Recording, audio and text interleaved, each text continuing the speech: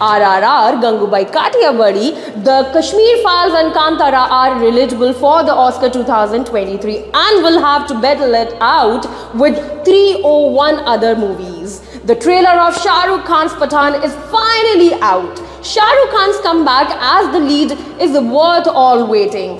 CT dialogue, chiseled physique, action sequence and too much hotness in every frame is what you can expect from the trailer.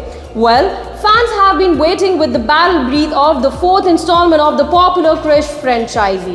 The third installment of the film was released in 2013 and starred Hrithik Roshan, Kangana Ranaut and Vivek Oberoi in lead roles.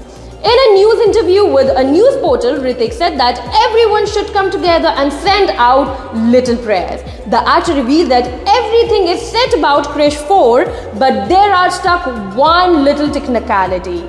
He will add that they will overcome that by end year. Krish 4 is definitely in the pipeline and will happen really soon, Hrithik told in an interview.